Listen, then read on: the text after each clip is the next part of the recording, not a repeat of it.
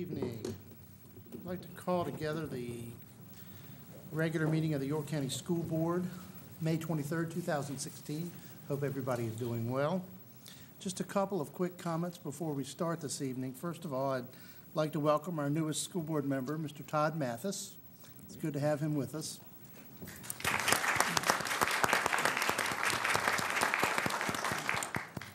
And Mrs. Haywood is not here because her son was married, and she felt the need to be there. So she has not missed very many meetings in the 20-some-odd years that she's been on this board. So anyway, we're real happy for her. Okay, we're going to start with our Pledge of Allegiance, and I'd just like to read a few words about Owen Reeves. Owen, you want to come on up? Let me read about you for a minute, and then you can start, okay? All righty. Owen Reeves from Mount Vernon Elementary. Owen is a fourth grade student and has been a Mount Vernon Mustang since he was in kindergarten. He is a kind, responsible, and conscientious student. Owen is active in the Cub Scouts and has been a member of Pack 122 since first grade.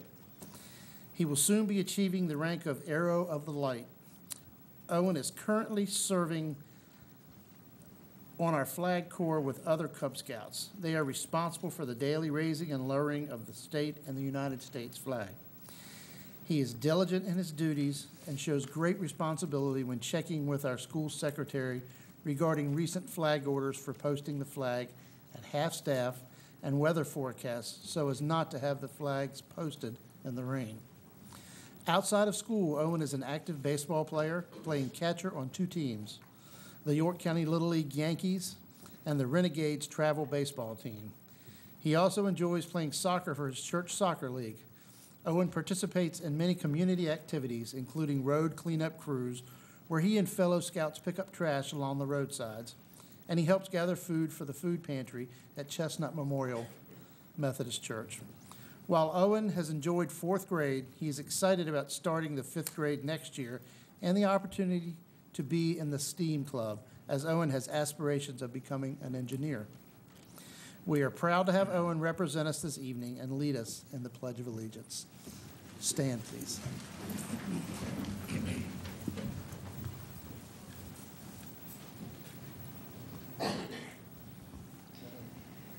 I pledge allegiance to the flag of the United States of America and to the republic for which it stands, one nation, under God, indivisible, with liberty and justice for all. Thank you very much, Owen.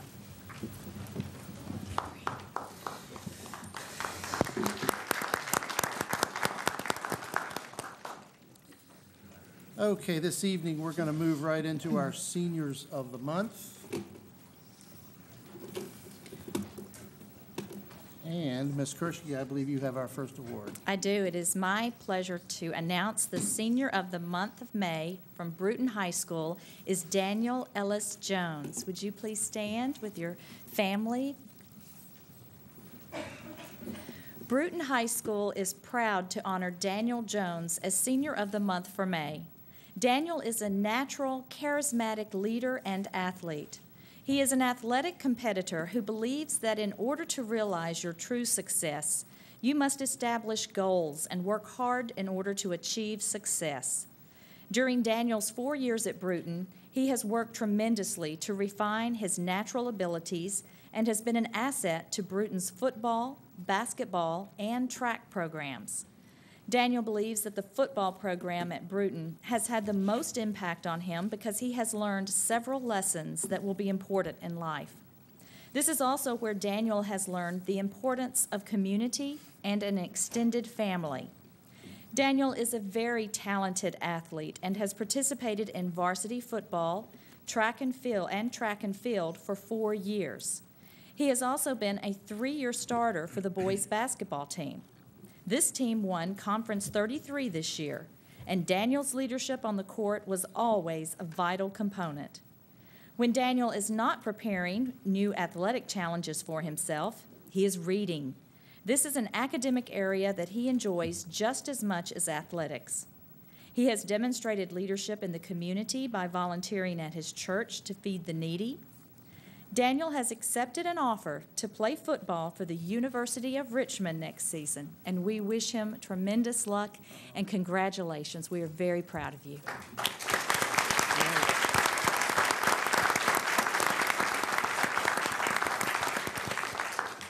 Okay, Mr. Mathis, we're going to break you in right away here. Yes. Also, for Bruton High School, for April, Joseph Morrow, and I believe your dad is here also. Would you please stand up? Oh, and mother, excuse me.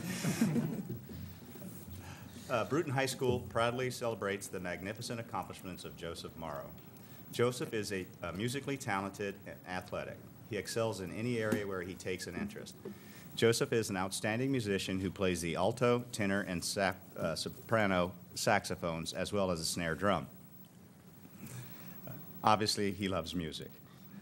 He is persistent in refining his musical talents and was selected as second chair alto saxophone player for the District Symphonic Band. In addition, he has been selected for district band every year since the 6th grade and has been selected for 6 honor bands. In 2015, Joey was awarded a $3,000 scholarship from the Williamsburg Music Consort. He is a multi-sport athletic competitor in tennis, cross country, and swimming, and recently competed at the state level.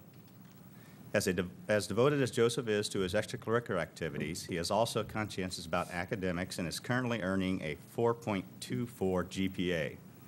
He is also an Eagle Scout, and with this honor, Joseph holds the highest achievement rank attainable in the Boy Scouts of America. He serves our Bruton school and community well and is viewed as an excellent role model among his peers. When Joseph is not studying or practicing, he works as a lifeguard at the local YMCA. Congratulations, we're very proud of you.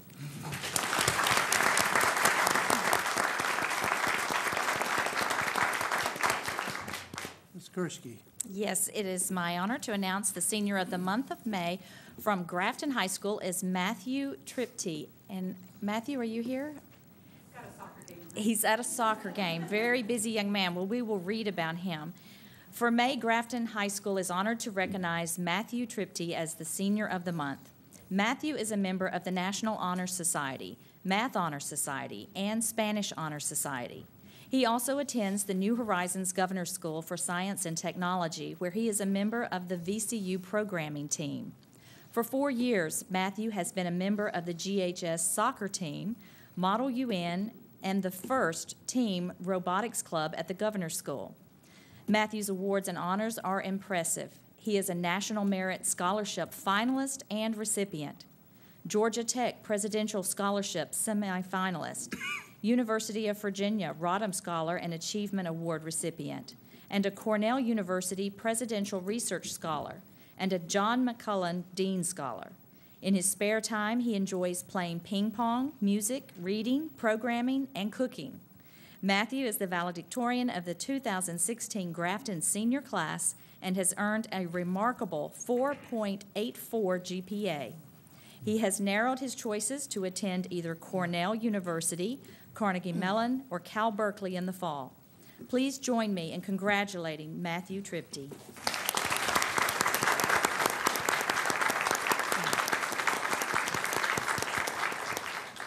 And I have the next senior of the month from Tab High School, Alexander Joe.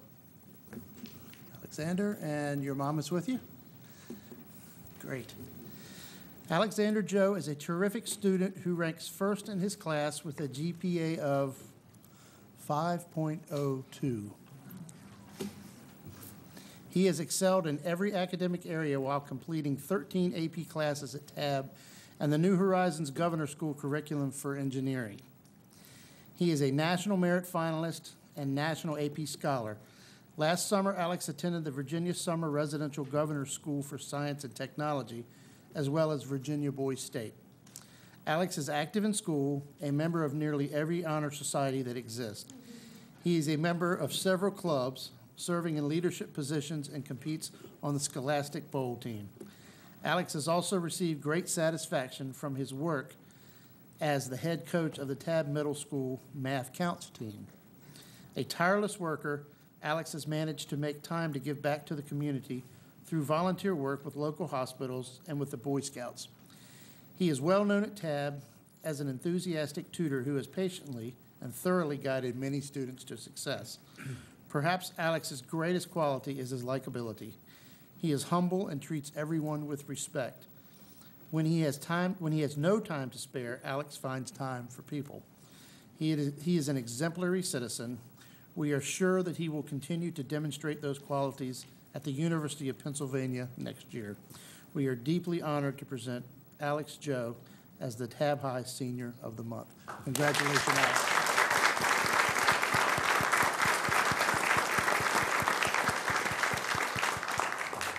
Mr. Medford. Thank you. It's York High School's turn.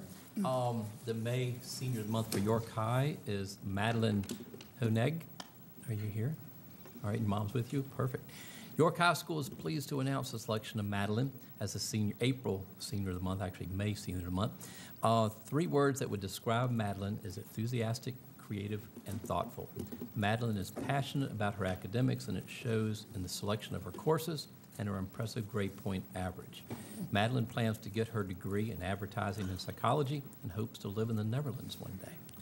Madeline is very involved at York High School. She is a member of the National Honor Society, Thespian Honor Society, Spanish Honor Society, and Mu Alpha Theta. Madeline is also a member of the Creative Writing Club, the Future Business Leaders of America, Student Council Association, Model United Nations, and Madeline attends the School of the Arts at Bruton High School. While being in the School of the Arts, Madeline has helped direct showcases and has assisted teachers and students with planning performances. Madeline has won first place in photography at York High School Art Show, the Hardest Working Film Award for Marl Bank Mud Toad Swim Team, and second place in the Business Communications at the Future Business Leaders of America Regional Conference. Madeline's passion is dance. She has been a dancer for 11 years and is currently involved with the Virginia Regional Ballet, where she has danced in their adaptation of the Nutcracker for 6 years. Madeline also volunteers in her community. You still have time. She has organized and planned Cookies for Kids, a cancer bake sale which raises money for pediatric cancer research. And she has served as a camp counselor for 4-H camp programs. Madeline works as a lifeguard for Marl Bank Recreation during the summer months. You stay busy. York High School is so proud of you and your accomplishments. Congratulations.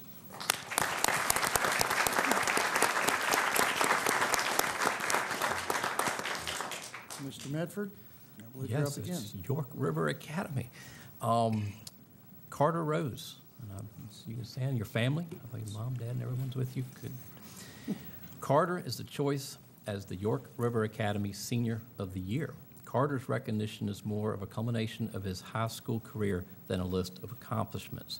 Carter has shown to staff, students, and family that a successful school career is not only a transcript, but it includes a record of activity, service, and issues of character and heart. Carter certainly has exceeded his own expectations in terms of academics, accomplishing a very respectful GPA and hitting all the other marks required. Carter has obtained industry certifications in the workplace readiness skills for the Commonwealth, WISE financial literacy, and Microsoft Office specialist in PowerPoint. Carter has shown himself to be so much more than those things that can be quantified. Carter serves as the president of our Key Club, the primary service organizations at YRA, and has spearheaded all of the service done through that group of students, leading by example and not being hesitant to call others to account in the hopes of inspiring and encouraging their production. He has been the spearhead of a new project at YRA of producing a bi-weekly newsletter that are distributed to the community. Carter is our go-to guy for just about anything we need to have happen. Need recycling done? Carter.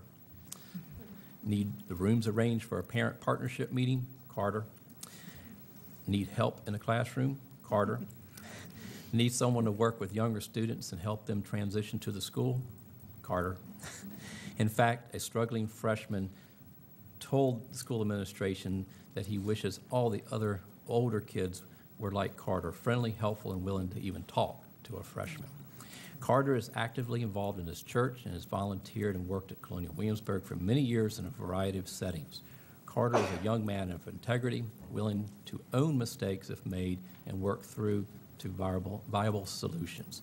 He is remarkably polite and gracious in conversation, attentive to the needs of others, and willing to do just about anything to serve.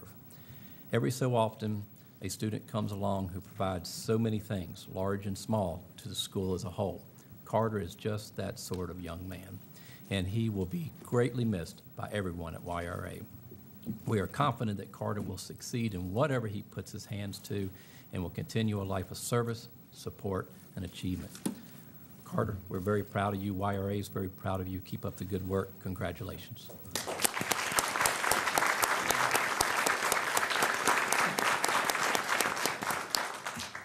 And our final senior of the month this evening is also from Tabb High School, Leah Tyson.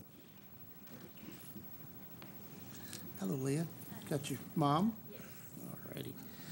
Leah Tyson is an outstanding student and represents Tabb High School as captain of the varsity soccer team. She has maintained a 3.87 GPA while playing soccer nearly full-time. Last year, Leah was named Conference 19 Player of the Year, First Team All-Region, and First Team All-State. She is off to a successful start this year, recently having been named Most Valuable Player of the Garvey Tournament. Leah is also captain of the Richmond Strikers United, her travel team, which involves a 3-hour round trip several times each week to participate. Next year, Leah will be attending the University of South Carolina Upstate with a soccer scholarship. Leah is a member of the National Honor Society and Spanish Honor Society. She has achieved highest honors each year since 9th grade. Outside of school, Leah has volunteered through her church to feed the homeless and has tutored students in reading and writing. It can be honestly said of Leah that she knows no strangers. Her engaging personality, constant smile, and acceptance of all people have made her a beacon of goodwill at Tabb High School. She exudes warmth. We are extremely proud to present Leah as the Tabb High School Senior of the Month. Congratulations, Leah.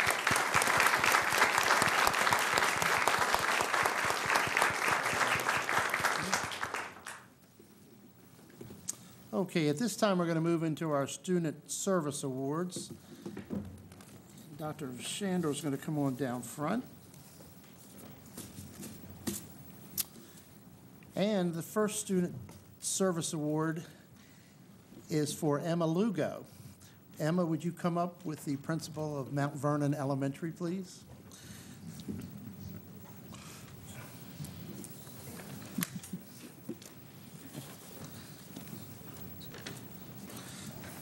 Emma Lugo has been selected as our Student Service Award winner based on her service to our school and community. This year, Emma served as the Mount Vernon Student Council President and previously served as the Vice President in 4th grade. She has worked with students and staff in leading Mount Vernon through several community service projects, such as canned food drives, raising awareness and money for the Leukemia and Lymphoma Society, and collecting pet food for the SPCA. Emma is a member of several school groups such as Chorus, Festival Chorus, Odyssey the Mind Team, and various after-school clubs. Emma is a member of the youth-led community service organization, Kids United to Help, as well as an active participant in activities to support the Victory Family YMCA and the Natasha House. She will also be volunteering her time with the York County Parks and Rec Safety Town program this summer. In addition to community service, Emma swims for her neighborhood swim team, is a sideline and competition cheerleader for the Grafton Tabb Youth Football, and plays lacrosse for the Yorktown Titans. While reflecting on her years at Mount Vernon, she said the best part was being a peer mentor to students with special needs. Emma attended the IPOP program at 3 and 4 years old, and serving as a peer mentor has never been far from her mind.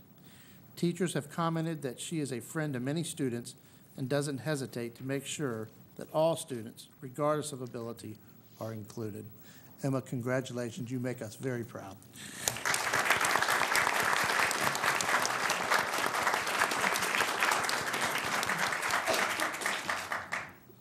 Mr. Mathis. Next, we have from Tabb High School, Sarah Lewis and Principal Angela Siders. Please come up.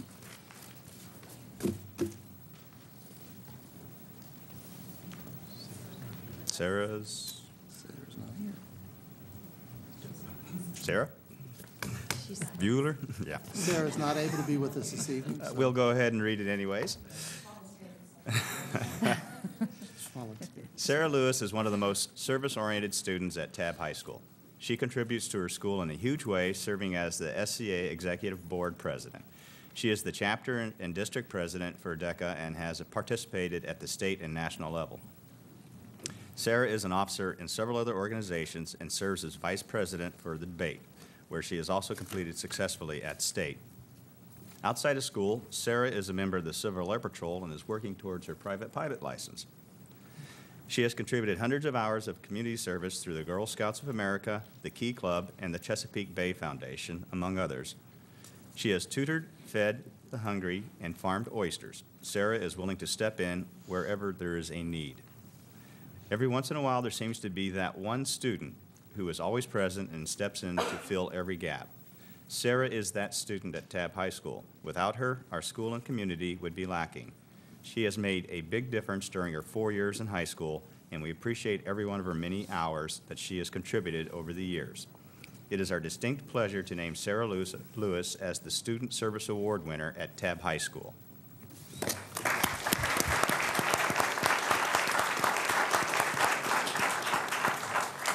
She's probably flying right now, earning some hours to get her private's license. I'll give her that.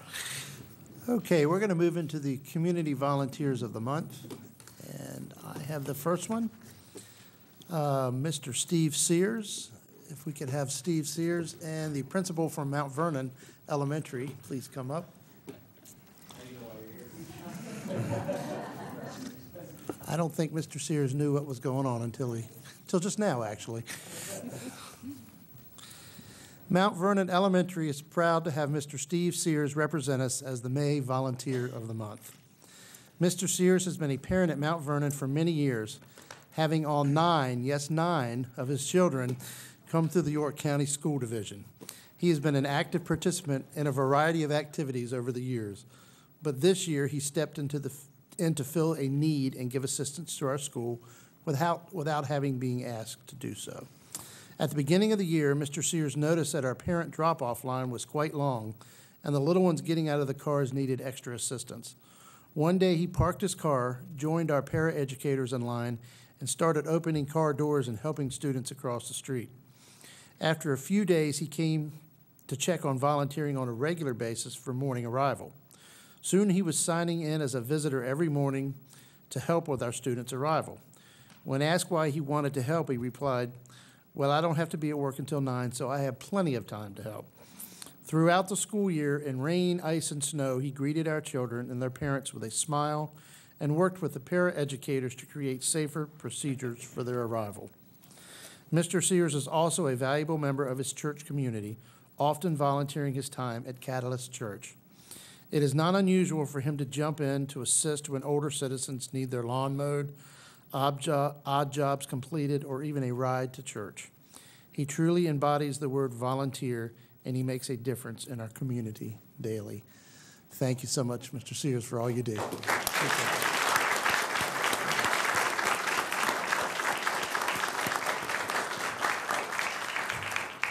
Okay, and Mr. Mathis. From Tabb High School, Volunteer of the Month Award to Mrs. Elizabeth Glass. And Principal Ms. Snyder, please come up again. Mrs. Glass here? She's, No, she's not going to be able to. She's doing the fashion show, making T-shirts. Fly. Sure she's not flying with Sarah again? We are very fortunate at Tabb High School to have a very active and involved community. Our parents are supportive and help make our school an excellent environment for all. One parent in particular has been a shining light at Tabb this year. Mrs. Elizabeth Glass has demonstrated her dedication to our school and its people unfailingly. If there is ever a need for an extra set of hands or support for our teachers and staff members, she is there. As our hospitality representative for the PTSA this year, she has exhibited great care and kindness to our teachers. Before the school year even started, she created pencil holders with the Tabb logo on them for all of our leadership team members. She helped us start our year off right by taking our vision of a Hollywood theme and making it a reality with a photo booth, decorations throughout the building, and centerpieces for each table in the cafeteria. Her creativity is unbounded. Mrs. Glass ensured that teachers continue to feel appreciated throughout the year by providing luncheons themed around the holidays. She even enlisted the help of her son and his friends to dress in costumes and hand out gifts. Her thoughtfulness can be evidenced in the miniature cakes each teacher receives on his or her birthday. Personally, she has also provided candy and popcorn bars during the course of the year and goodies to different department heads. The junior class has also benefited greatly from her devotion to our school. She enlisted the help of several students to create a Paris-themed junior class ring dance. Students were transported to a Parisian night. Each child received a hand-imprinted glass to commemorate the evening. Unfortunately, the event had coincided with a real-life tragedy in Paris. She was also able to provide students with a replica of the Pont de Bridge Arts Bridge in Paris, where they could share their support and condolences through a lock. Much like her commitment to our staff members, Ms. Glass encouraged and supported the junior class representatives as they fundraised and held events. Irma Bombeck may have best stated our appreciation of volunteers. Volunteers are the only human beings on the face of the earth who reflect this nation's compassion, unselfish caring, patience, and just plain loving one another. Mrs. Glass exemplifies these qualities. For this and many other reasons, we would like to nominate her for the York County School Division's Volunteer of the Year.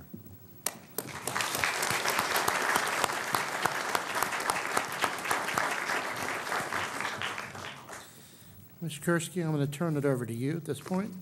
Yes, I would like to invite York Foundation for Public Education Board Member, Mr. Gary Sager, to the stage.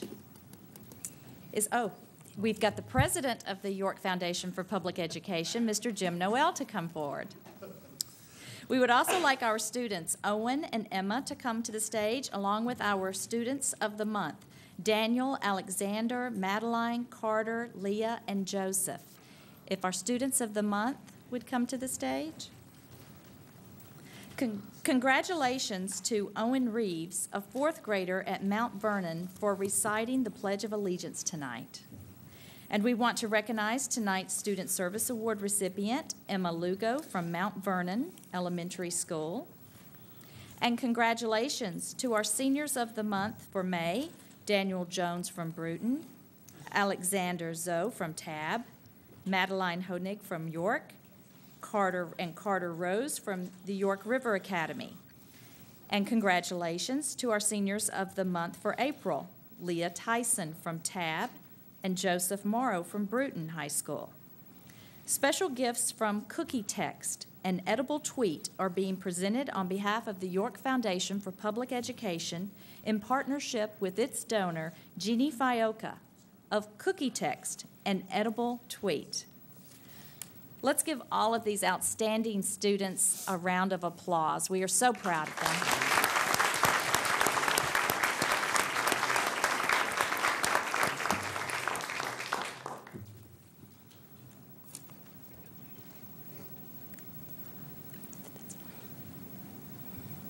Thank you all.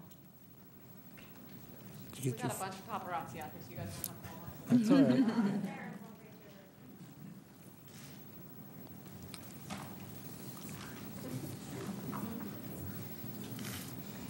Is everybody else set? Hold on. You guys have to hold on. Do this side of the room first?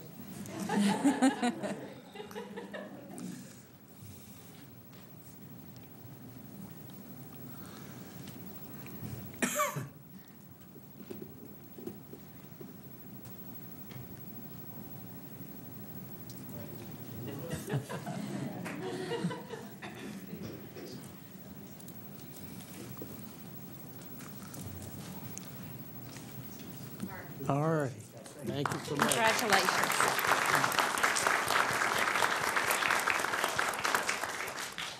Ms. Kursky, you have our next award. Yes, the Virginia School Boards Association held a student art show on April 12th at the 2016 Tidewater Region Spring Forum. The forum was held at Kellam High School and included 16 school divisions. Each division was asked to submit 3 pieces of art from elementary, middle, and high school levels. We are excited to congratulate the second place winner for the Tidewater area comes from the York County School Division, Ashraf Abdul Alim. Ashraf, are you here tonight? No, we thought there might be a chance that he could not make it, but he is a junior at Grafton High School, a very talented student. And yes, the assistant principal, Karen Faringer, will accept the award. We're so proud of him. You can see his artwork. Very talented junior at Grafton High School, second place winner for the Tidewater area at the VSBA Art Show. Congratulations.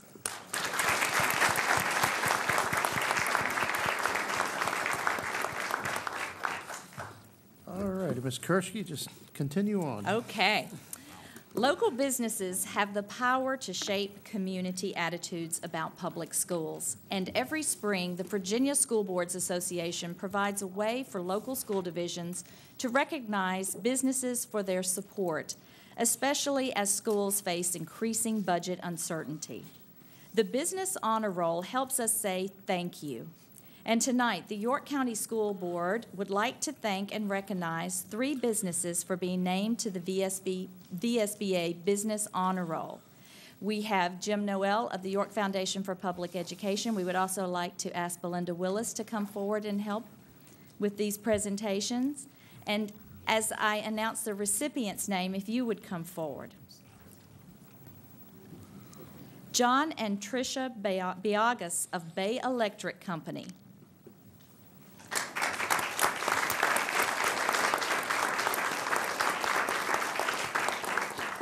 The Biagas family is the recipient of a VSBA Business Honor Roll Award for their continued partnership with the York Foundation for Public Education via the endowed Bay Electric Company Technology Initiative of $100,000.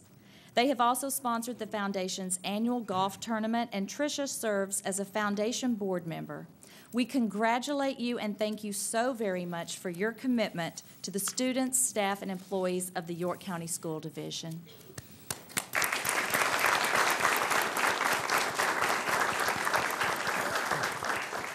Next, Brian Skinner and Sandra Allen of Town Bank.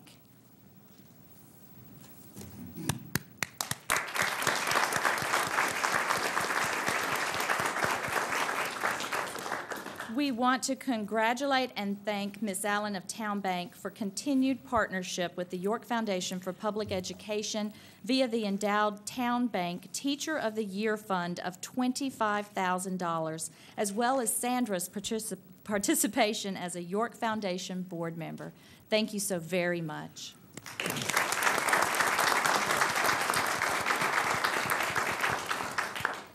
And finally, we have Bobby and Kelly Ash of Ash Facility Services. They're unable to be here, but we want to recognize the Ash family for being named on the VSBA Business Honor Roll and recognize their continued partnership with the York Foundation for Public Education via financial support through their contribution of $50,000 for the Fund for Excellence campaign, as well as Kelly's participation as a Foundation board member. Thank you all so much for making a huge difference in the lives of our students and staff. Thank you.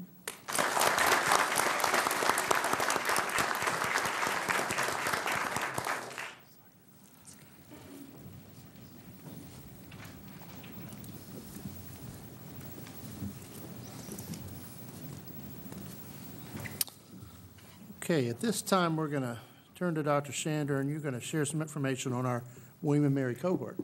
Thank you, Dr. George, board members. Good evening, everyone. I'm going to ask Chief Human Resource Officer Dr. Jim Carroll to please come to the podium.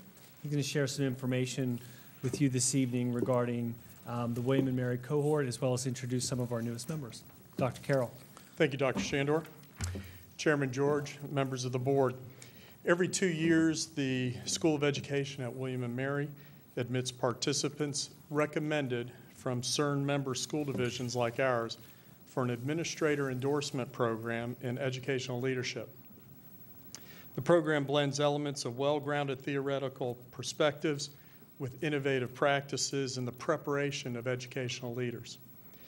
The administration and supervision pre-K through 12 program emphasizes skills needed for entry-level leadership positions.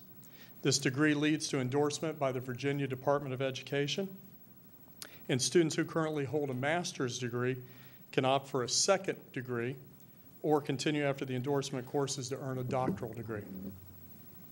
Admitted cohort members received a scholarship from William & Mary for an amount that equals about 25% of their tuition. These individuals being recognized tonight have completed their classroom work and will serve internship experiences with us this summer and to complete the program. So I'd like to recognize those individuals, and if you'll please stand when I name you. First, Heather Barton, a third grade teacher with Waller Mill Elementary School.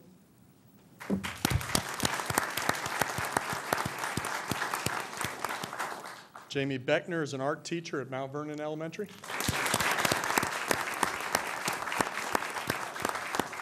Jeff Gaylord is a teacher at Tabb Middle School. Nadine Hallman is an assessment and compliance coordinator at York High. And Heather Long is a second grade teacher at Seaford. The last member of the cohort is Kristen Wood. She's an online learning specialist at the school board office. She couldn't join us tonight. So I just wanted to thank you for your hard work, and please join me in congratulating them.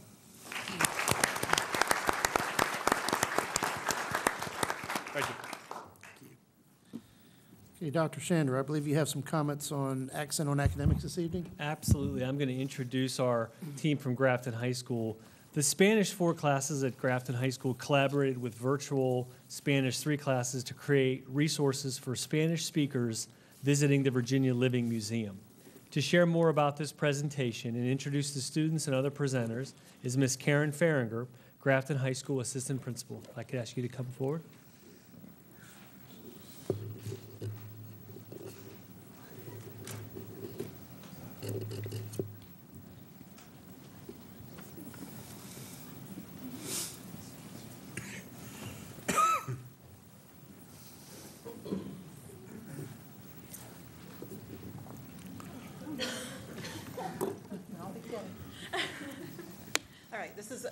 I'd like to introduce Ms. Josie Sevilla, who is the teacher of the Spanish classes, and she's going to take over.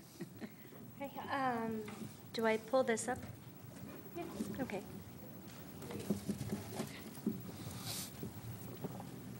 Okay, I'm here to talk about a project that we did with the Virginia Living Museum last year. We called it Operation Get Spanished. We were providing, our entire goal was to provide materials for Spanish speakers in the community.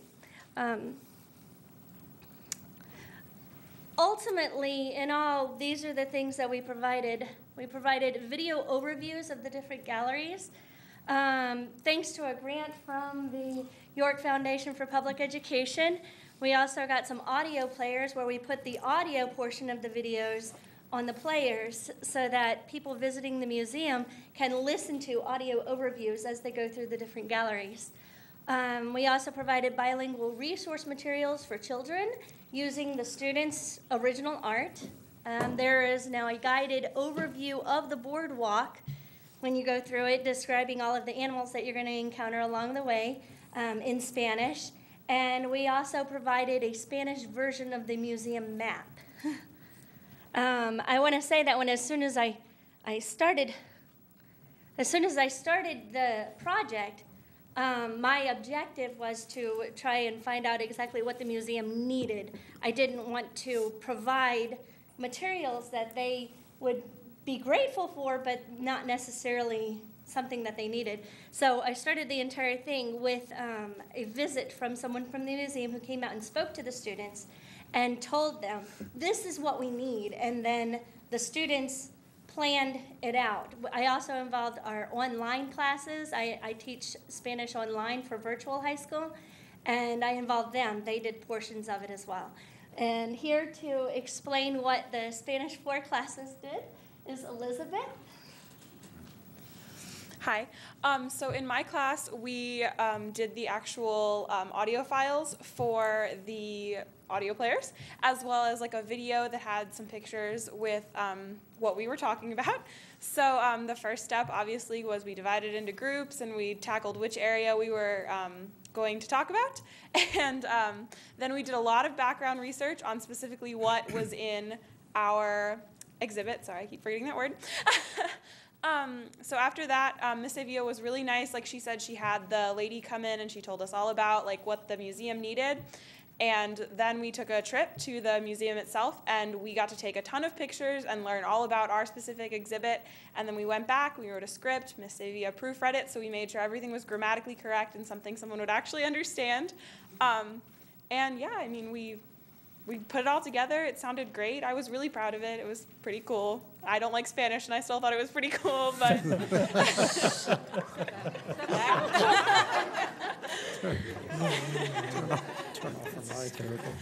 And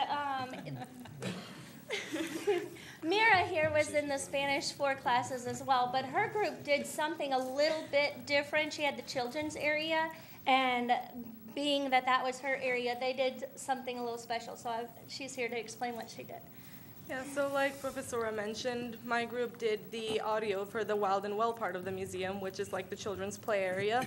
And we also made these little bilingual pages, like activities for the kids.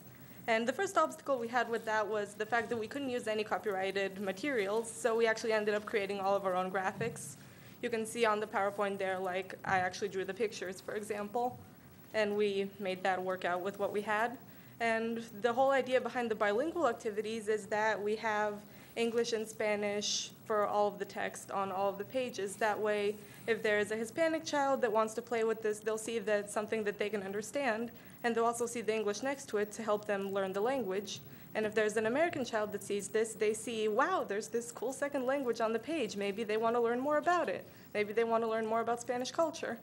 And for me, like, that's the coolest thing about this whole project. It's something that we as high schoolers actually did that is actually applicable in the real world, and people are using this, and we actually managed to make something useful. Yeah. And this next slide that I have is an example of the museum map. This was done by the Spanish 3 online classes. What they had to do was, it's not as simple as just translating the map. They had to do a portion at a time throughout the entire year. And then at the end, they also had to compare with one another and decide what translations of the different areas are the best. And they had to listen to all of the audio recordings from the Spanish 4 class and make sure that they were being consistent with the vocabulary that was being used between both. So that was really important. The 2 classes had to work together. The Spanish class in the traditional classroom and the online class, they had to interact somewhat in order to make this successful. And this shows you the final map, and you'll see where it has audio numbers. As you're going through the museum looking at the map, you can turn to that audio file on the players. Right there. You can turn to that file on the players and listen to an explanation of the gallery. And finally, I also thought I would include, where you can find this information. This is a screenshot of the Virginia Living Museum webpage. If you pull up Visit the Museum and you go to the Special Needs section, it explains exactly what we did there. It says, classes at Grafton High School secured MP3 players through a grant, and it explains everything that we did. You can see pictures of it, and they have all of the audio files are right there online. So they're accessible from home as well.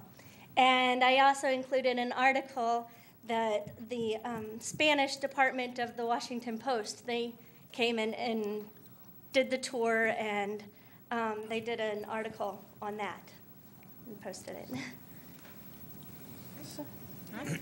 And just as a former Spanish teacher myself, I was really excited about this when Ms. Sevilla presented the idea. So we've just been very proud of the work our students have done for the community. And even within the school, they had to work on a lot of things that they don't normally get exposed to in a Spanish class. So we just want to thank them for all their hard work and Ms. Sevilla for coming up with the idea.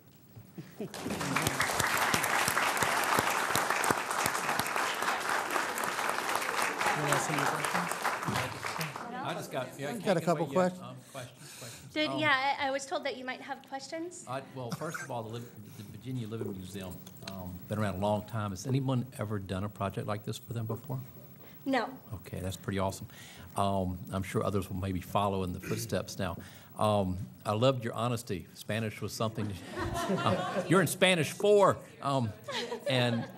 but to hear you say that, for whatever reason, Spanish is not one of your favorites, but to hear you say you had a cool time and you really enjoyed it, that means a lot as a school board member, because they brought something to life that triggered something, an excitement for you, and that's what public education is all about. So even though you may have a subject that's not your favorite, but you found a way, or your teacher and your classmates found a way to make it come to life for you. So good job to all of you. I cannot say how excited I am about this project. I just think it is so awesome.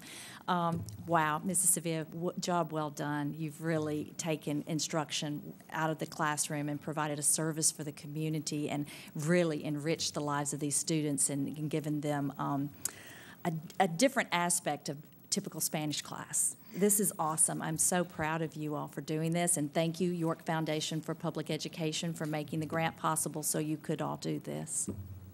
Thank you. Thank you so much. Thank you.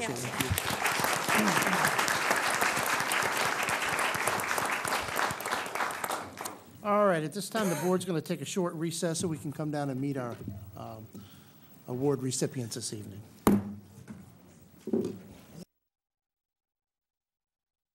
This evening, under unfinished business, we have none. Anyone? And we'll move on into presentations. Dr. Shander? Thank you, Dr. George. Board members, I'm going to ask Mr. Shearhart, Associate Director for Capital Plans, to come to the podium to provide this month's construction report. Mr. Shearhart?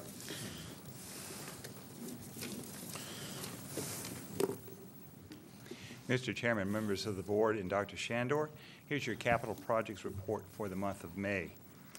I'd like to focus on 3 projects this evening. The first of these is Waller Mill, the additions and renovations at this school. Been very busy this last month. Despite all the rain, a lot of things got done. In the classroom wing, the contractors have been installing the brick along the outside walls and also inserting the windows into the building. The gymnasium wing, they actually have the roof. They actually put the roof on it over this time between rain showers. They've started the brick on the gymnasium wing, and they've also inserted the windows in the lower section, front section of the gymnasium wing. In the offices and library area, they have the partial footers there, and they've put in some underground plumbing and some electrical work there, but that's about all that's happening in the front right now. So this first picture here was one I shared with you about a month ago at the last report, just to show you the insulation that's sprayed around the outside of the building before they put the bricks on, and this is what it looks like now. So there's a big difference there. You can see the windows installed and the bricks there. This is what one side of the classroom wing looks like. If you look at all the mud there, when you go around the corner, it gets very, very deep, and they couldn't get the bricks around the opposite side, so the opposite side is not done yet. I also showed you this picture last month too in the last report. This is the art and classroom here at the front in the foreground and the gymnasium in the back. And this is again showing how they put the spray foam on there. And this is what it looks like now. So they've been very busy trying to get the brick on, the windows in, and you can see the spray foam is all up on the back on the gym building. I also showed you this picture last month, and here you have them installing the steel metal decking on the roof of the gymnasium. And this is what it looks like now. All the metal decking is installed, and they've all started installing the HVAC ductwork in the gymnasium. This last picture here is the roof of the gym. So the roof of the gym is on. The roof of the classroom wing is on. They just haven't been able to put the roof in the front of the gymnasium over the art and music classrooms because the brick masons are right there building the front wall of the gymnasium. Before I leave this slide, this is my last slide for Waller Mill. I'll explain a little bit about Waller Mill coming back and the returning in the fall. If you look at the front of the building, there's a left wing on the building and then the right wing, and then the classroom wing we've put on the back. The left wing of the left wing of the building, the students will not be in that left wing. when the students return in the fall. They'll be on the right-hand side and in the new classroom wing in the back. So we're moving the classrooms out of those wings into the new areas until that portion of the building is done. There's so much work being done in the existing building, there's just not enough time to do it in 8 weeks in their summer. So they're having to stretch that into the fall. So that's why we broke that school into 2 phases for the renovation of the existing building. So then the next 2 projects I'd like to touch on are Bethel Manor and Yorktown Elementary Schools. Bethel Manor is the 300 and 400 hall renovations, and at Yorktown it's the HVAC replacement and partial roof replacement, and also the expansion in the front of the building. This includes the expansion of the cafeteria, rotating the main offices so they face the main entrance, and also building a security vestibule at the front of the building. So those projects are going along well. The architects and engineers are continuing to work in the design work for those projects, and they are due to have the plans and specifications to me on August 1st of this year. Now, these 2 projects will not take place until summer of next year, since the plans and specifications are not completed at this point in time, or won't be completed in time for this summer. And that's my last slide for this evening. Do you have any questions for me? No.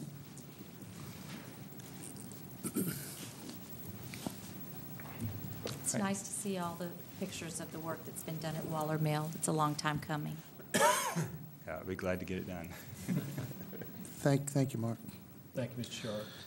At this time, Mr. Sam Uri will share brief comments pertaining to the YEA survey results.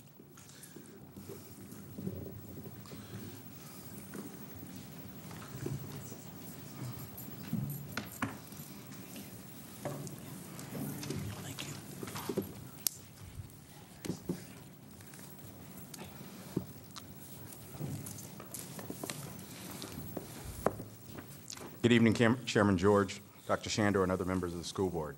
I'm Sam Uri, 302 Penrith Crossing, President of the York Education Association. The York Education Association has been conducting these surveys for years. At one time, we operated in a fearful climate. That climate negatively impacted on the school board office, the schools, its teachers, and our students. I do not believe we operate that way now. The last survey we shared results with you was last September. That survey was conducted right at the end of school. This time we conducted the survey earlier. It's reflective of a new, hopefully better climate. There's always room for improvement. We truly have the potential to make a lot of things better. This survey was conducted using more questions, more open-ended questions, and it's that level of detail that we're working on to give you a more complete packet. So this is just kind of a summary with some comments. Similar to last year, the top priority is guaranteed annual step movement on the salary scale. It's the high or highest for about 94% of the respondents. It's imperative for the seed to be planted now to consider a total recouping of the steps. It is the difficult thing to do, but it's the right thing to do. We're losing the best county teacher candidates because they are refusing to take a significant pay cut. Since we're data-driven, capture exactly how many of these hires are turning us down over pay. It's frustrating for our current employees to watch their purchasing power of spending money being drastically reduced. We, the educators, have met increasingly demanding standards, increasingly difficult students, a terrifyingly toxic testing environment, which is not your blame, but just the environment that we're operating in, and increasingly demanding parents. We, the educators, have increased our transparency. We've increased our accountability in every way, but the York County School Division, and based on the Board of Supervisors, not been able to properly compensate the employees by your own standards. If the proper figure is $3 million, then let's start planning for the pieces to implement that increase. Again, it's the right thing to do. It takes courage and perseverance to accomplish this. We are courageously making that statement right now. The cuts imposed by the Board of Supervisors are deliberate in their attempt to ensure that we do not recoup the steps we were denied. Every county employee, every school employee needs to have their steps recouped, period. We need to stop making fiscal excuses with morale being destroyed in terms of the impact. We want to recruit, retain, and empower the best. The best not by test, it is by relationship building, and that relationship starts with the Board of Supervisors, the school board, and its teachers. That being said, the same cannot be said about the school divisions, paraeducators, school administrators, bus drivers, custodians, and nurses. We are one team, one mission, York County School Division, YCSD. Our commitment to salaries should be across the board in every employee category. It is currently not. Specifically, our school nurses, using the best example, are the bottom in the area, and not by a little.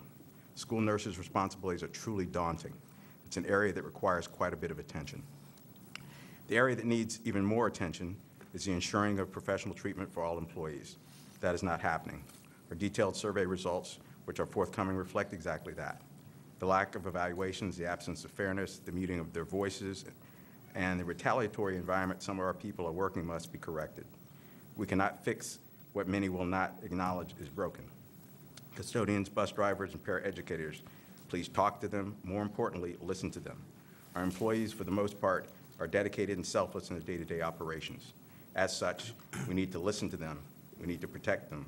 We need, and many times, placing them in very untenable situations. We look forward to continuing to work with you in the future.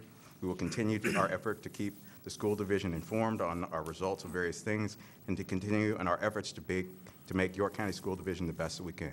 Thank you very much. Thank you. Thank you. And we do appreciate the time that you put into this, valuable feedback.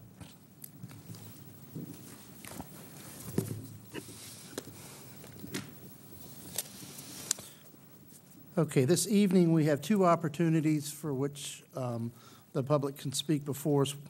The first is a public hearing on the proposed school board salaries for FY17. So specifically for the school board salaries for FY17, I open the public hearing now. Is there anybody that wishes to speak on the school board salaries? Seeing none, I close the public hearing. And at this time, we'll move into our public participation at board meetings. We do have a number of people signed up to speak this evening.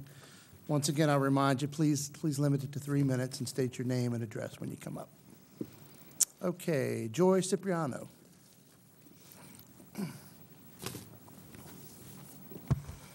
Good evening. My name is Joy Cipriano, and I live at 605 East Woodland Drive, Yorktown, District 4.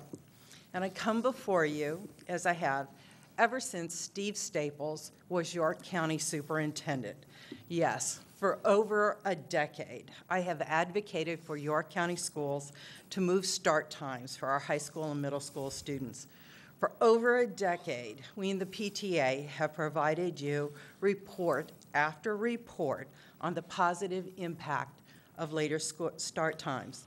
For over a decade, science has added to the mountain of data on improved performance, reductions in substance abuse, reductions in behavior problems, reductions in car crashes, and improvements in grades and test scores, hopefully making the learning environment more positive for the teachers as well as the students.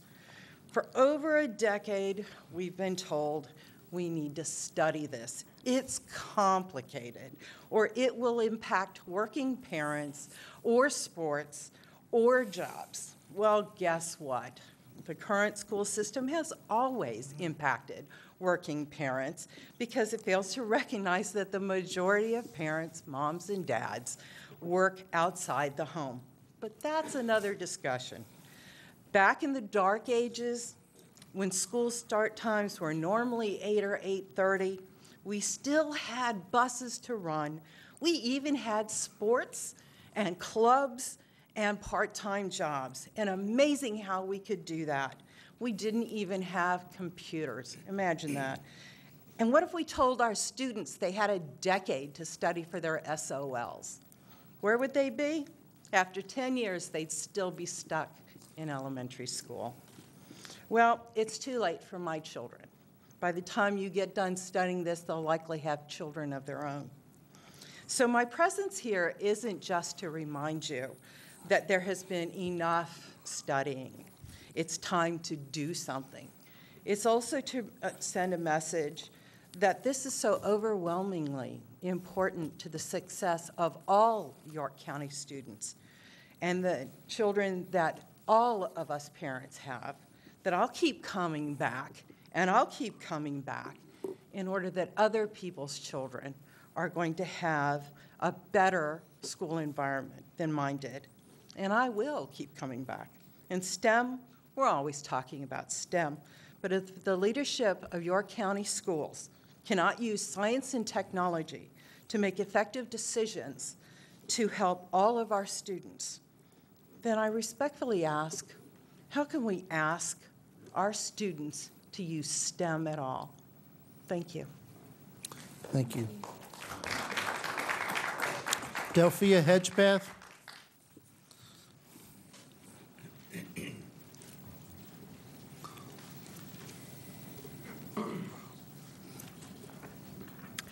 Good evening, Dr. Shandor, Dr. George, members of the school board. My name is Delphia Rawls Hedgepath of 202 Yorkview Road, Yorktown, Virginia.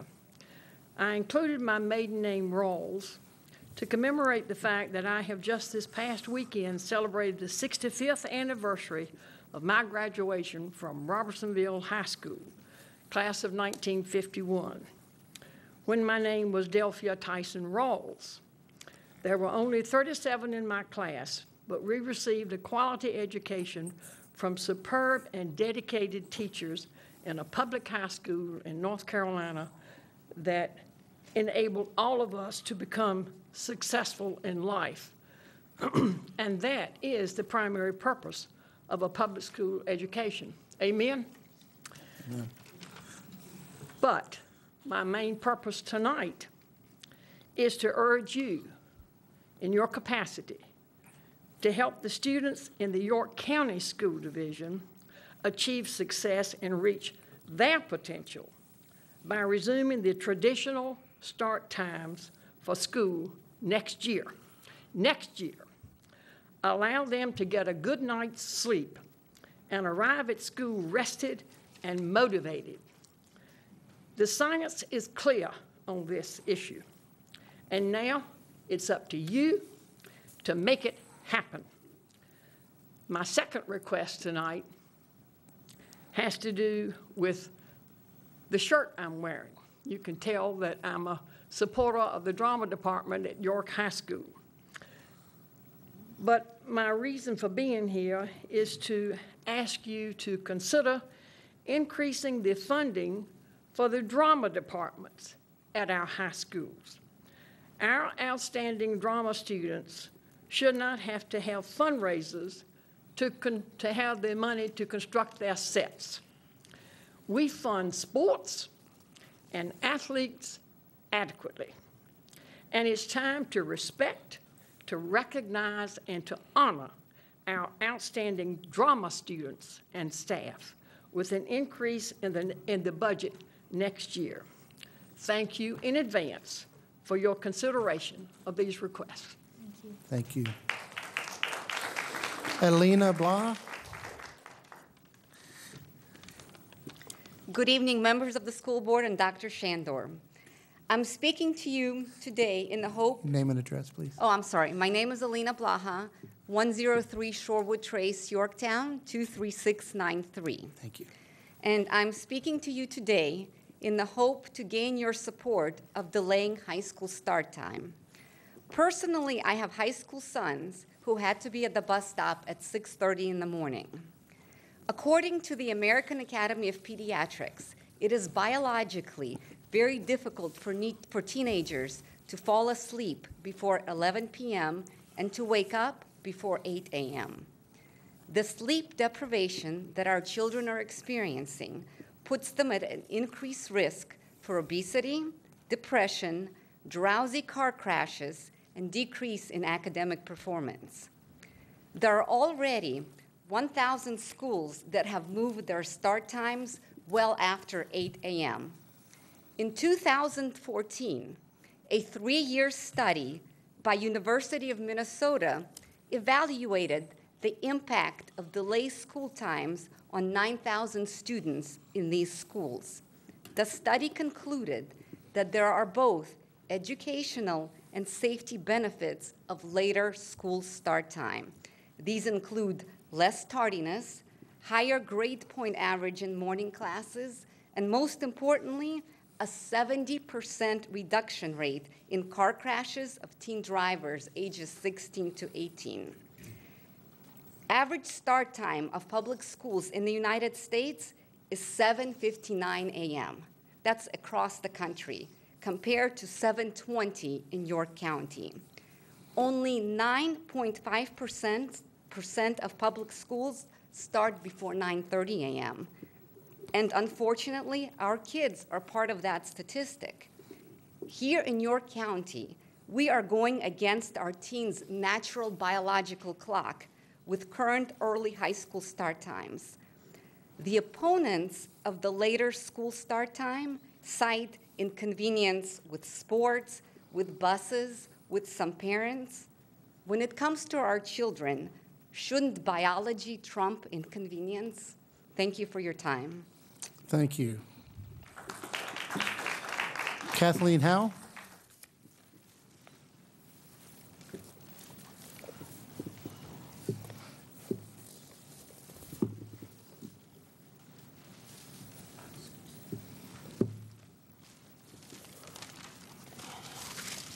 Good evening.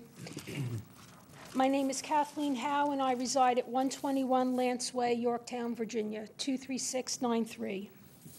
Susan Herman wrote an article recently concerning school start times in Greenwich, Connecticut. This information that I'm going to discuss tonight will clear up any misconceptions about the impact and benefits of school start times of 8 a.m. or later. Ms. Herman stated that Greenwich High School, otherwise known as GHS, would not benefit from an 8 a.m. school start time, and students would not get more sleep. Yet the study, which Ms. Blaha just stated from the University of Minnesota in 2014, says 9,000 students were surveyed over 6 districts. Guess what? The students not only got more sleep with later start times, but they found that the later school started, the more sleep the students gained. When our children go to sleep is just as important as how long they sleep.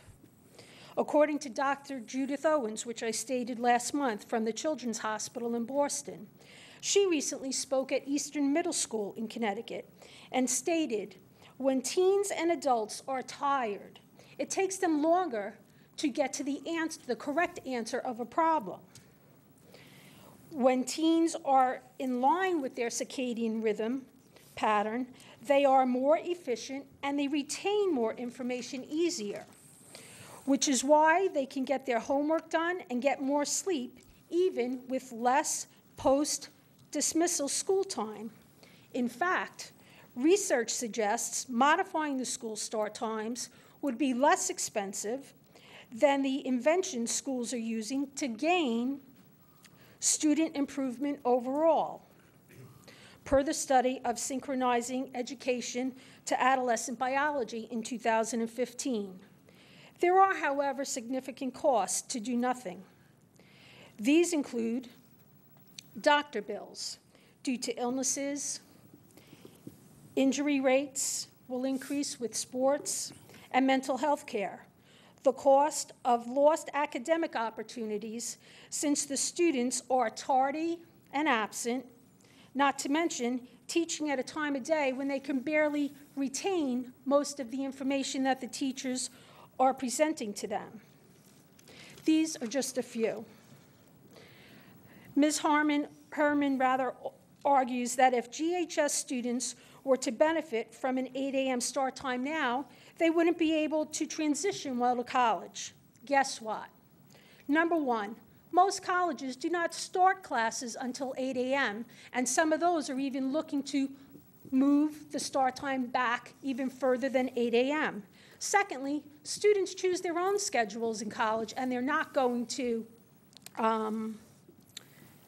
choose a 5-day early with 5 days with early classes. The money spent on significant health and achievements,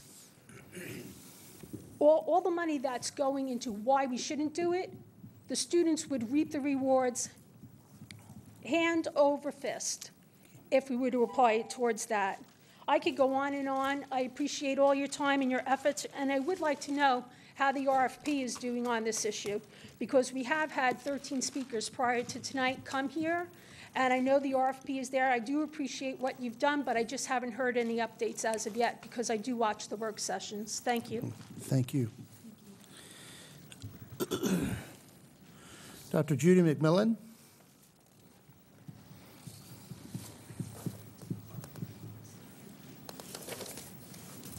Hello, greetings. Hi. Good evening. My name is Judy McMillan. My husband and I live at 110 Bellows Place in Yorktown, Virginia. It's the Coventry subdivision of Tabb. This is my first school board meeting, and I'm honored to be here, and I'm so impressed with the York County Schools. I'm here this evening in the role as a grandmother of 2 students in the schools. They're doing exceedingly well, I'm happy to report. My granddaughter is a junior, and my grandson is in the 7th grade at Tabb Middle. So I spoke with my granddaughter this morning on the topic of school start times, and she wisely advised me that this is a very complex topic. So, however, I'm going to keep it simple and just tell you how it looks from my perspective. I'm a retired educator of 40 years, and my main priority right now is my grandchildren. So, since repetition is the mother of learning, I'm going to say again that research shows that early secondary school start times are not conducive to learning. The combination of changing sleep patterns in adolescence and early start times leaves high school classrooms filled with sleep-deprived students. My granddaughter describes this as going around feeling sleepy all the time. Teenagers have a different internal clock than younger children and adults. That's clear.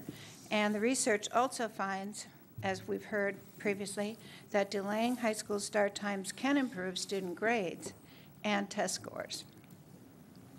And while sleep deprivation is a serious health concern, my primary issue, why I'm speaking to you this evening, is with respect to the start times and its impact on safety. I'm deeply worried about my granddaughter and her classmates walking to the bus stop in the dark.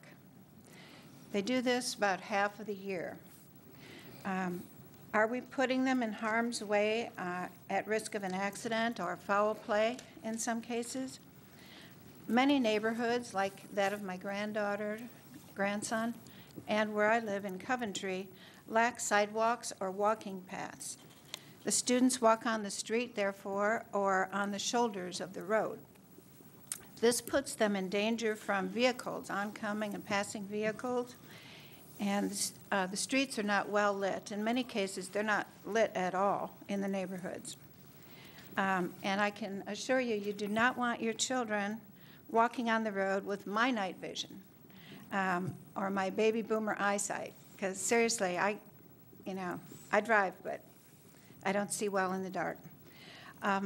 Walking on the shoulders of the road has its own obstacles, as we learned when my granddaughter, in her freshman year, took a serious spill, fell into a hole on the side of the road, and badly skinned, bruised, bloodied her knees, and she went on to school, was treated by the wonderful school nurse, underpaid school nurse,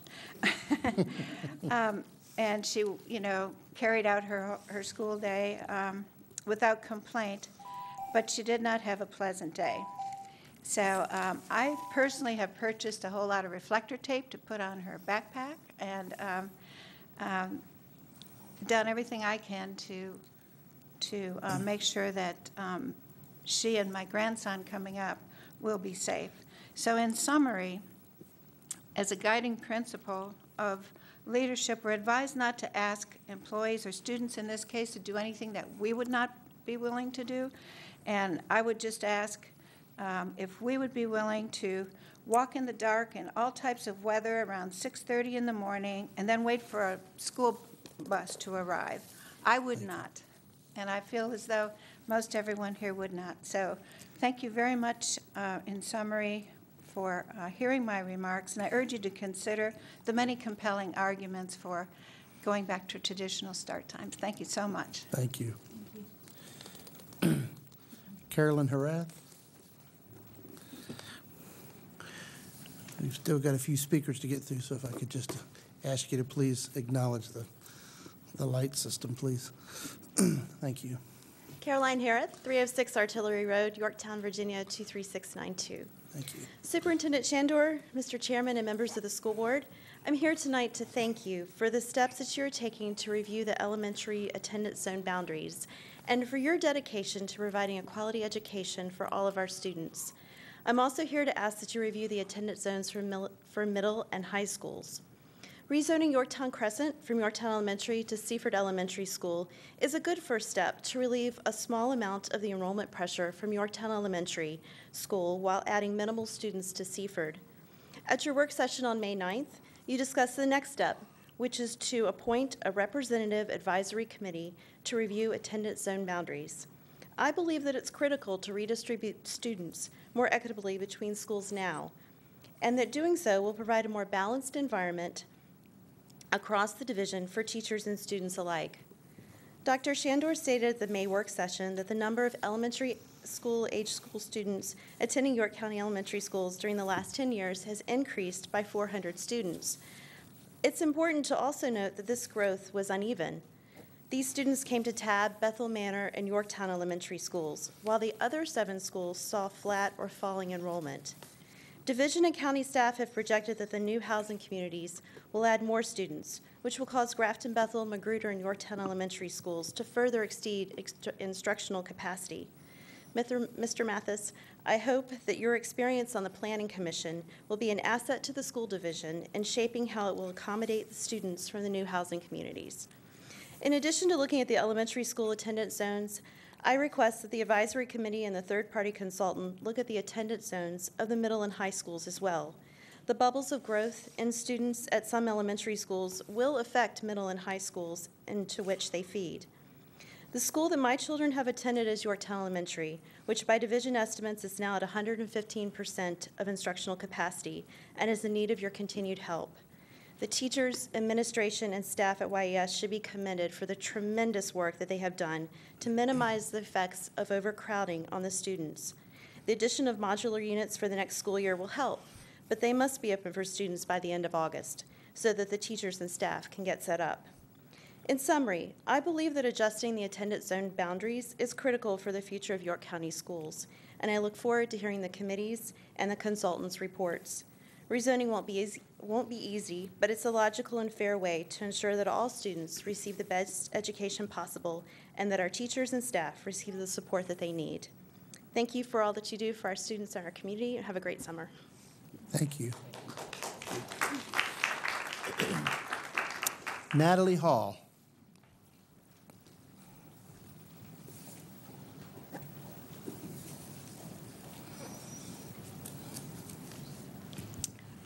Good evening, Dr. Shandor and Dr. George and members of the board.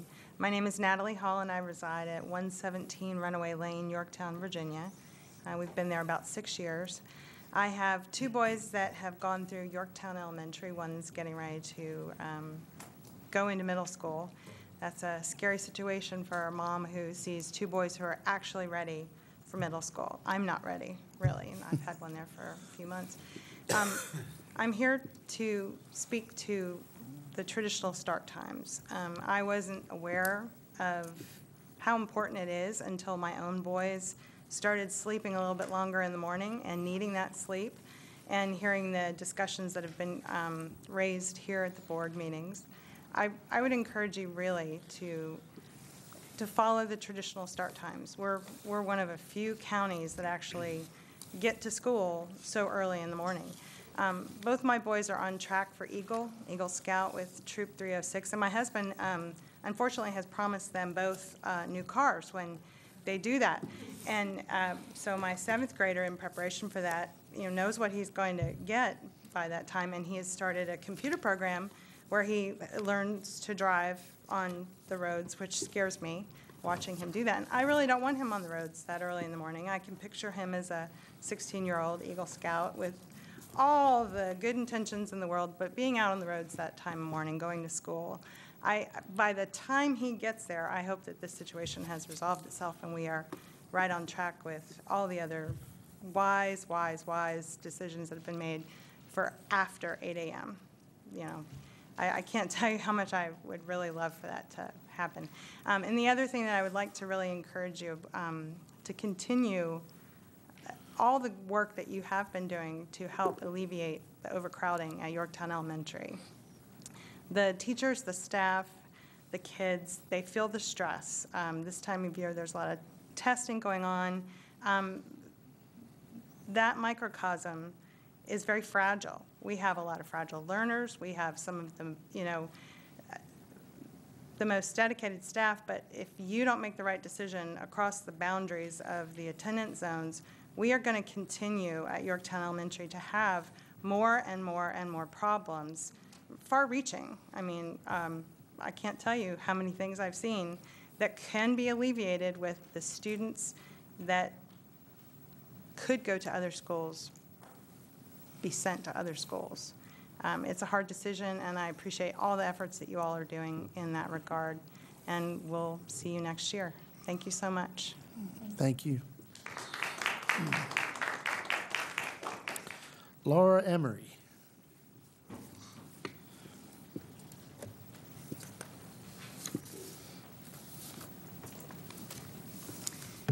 Hello, my name is Laura Emery, and I reside at 104 Little John Road, Williamsburg, Virginia, 23185. This is my first attendance to a school board, so thank you for having me come here. And I know you've heard all of the arguments so far on traditional starting times, and I would love to just kind of add one more thing to that. My daughter is in 6th grade at Queens Lake Middle School, Art Magnet program. She's hoping to continue in the School of the Arts at Bruton. And again, I agree with all of these parents and teachers and people, you know, expressing their concern about kids starting a little too early. They need to have good sleep. And it made me realize that one of my jobs is to actually help people with their health and wellness. And I'm helping people create good and healthy habits. And I realize if we get started earlier with our kids, then if we develop these better healthy habits, they're going to continue into their adulthood.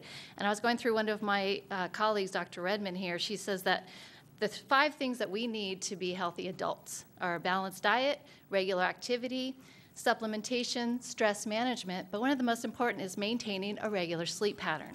And believe it or not, sleep is probably one of the most important activities of the day that we often most sacrifice. And those who sleep less than 7 hours a night are more likely to have weight issues and other health problems.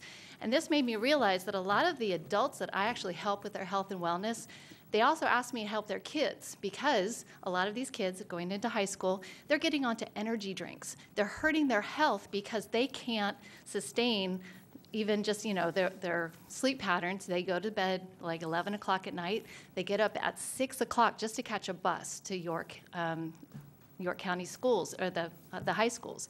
And this is a disruption in their sleep patterns, and so they're not being productive in school. And I'm finding a lot of them using Red Bulls and these awful energy drinks that are actually hurting their health. They're turning to sodas, which is also, you know, a very bad substitute. Sugar is more addictive than cocaine in many respects. And so I'm actually teaching a lot of these kids to get off of these awful substitutes to try to get their energy levels up just so they can make it through the day. And I realized that if we were to go back to traditional start times, anytime after 8 o'clock, maybe even 9 o'clock, then these kids will have a better chance at having a longer sleep pattern at night and being a little bit more active during the day. And so I think we need to give our kids that good, healthy habit to get started earlier than later. And I understand there's a lot of considerations with buses and costs involved, and I'm sure that you've been looking at some of these things, but we need to start making impact as soon as possible for these kids' sake. My daughter's in 6th grade, so I'm hoping if I get started and get on the bandwagon with this, maybe I can make a change for her high school. And so I appreciate you listening, and I just wanted to let you know that Fairfax County has just joined 70 out of 95 Virginia school districts who have now high school starting time after 8 a.m. So there's 70 out of 95 Virginia schools. We're one of the highest, and we need to get on board. Thank you. Thank you. David Forrest.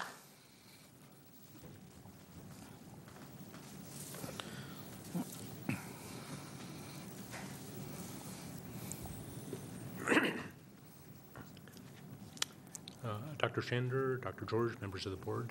My name is David Forrest. I live at 104 Three Point Court here in Yorktown. What I want to talk to you about tonight is about concerning the rezoning stuff. At the May 9th meeting, you guys went through a presentation of, like looking at the instructional capacity, and I think that's an important thing to do because as I've talked to the Board of Supervisors, they've said that they've not understood your presentation on capacity, and that was a confusing thing this last time around. But I think this thing kind of identifies that we do have shortfalls in instructional capacity at several of the schools. One thing that Dr. James presented was this map of the county. But if you sort out those numbers for the current stuff, you see that there's kind of a spatial distribution. At the north end of the county, there's 96 excess students right now that we have, 75 up in Magruder, 91 down here. And if you start moving around these zones, if you move the line up to meet instructional capacity at the north end of which one's this, Waller Mill up here? Up at Waller Mill, that'll add to here, so you have to move this line for like 96 plus a 75. And for Yorktown Elementary, you'll have to move 96 to 75, then 91. You have to move everything's all kind of like dependent on each other because our county is stretched out. These problems are going to get worse as the new developments come online. Some of the consequences I see, I just see at Yorktown Elementary where my kids go. But the overcrowding there has, for this year, we're substandard on the amount of hard surface playgrounds there. We've got one playground with trailers parked on it. I think next year we're going to have the new modular buildings going to be parked on top of the other playground. And we'll be short of the two hard surface playgrounds there. Parking is a problem there. People park in the muddy ditch out front. One problem that we have is like the lot size there in the zoning area that we're in limits it instead of a 14-acre lot, makes it a 10.5-acre lot. And to meet the state standards there, that the capacity of the lot size is something like 678 students. There's not, the lot is small for the size that we have there. There's not room for expansion, so you need to do the rezoning. You guys have to make trade-offs in the face of limited resources and limited fundings, but it appears that the county has put you guys at the bottom end of the list. There's been $9 million of cuts this year. Over the next 3 years, it's $26 million worth of cuts. With these multiple priorities and inadequate funding, something has to give. The county, at least this year, is cutting and deferring large amounts of the school division capital plan. Are the schools at the north end of the county are at the bottom end of the list for the York County priorities. We're already over capacity, and we don't meet the standards now. And what priority and standards are going to end up slipping over the next few years?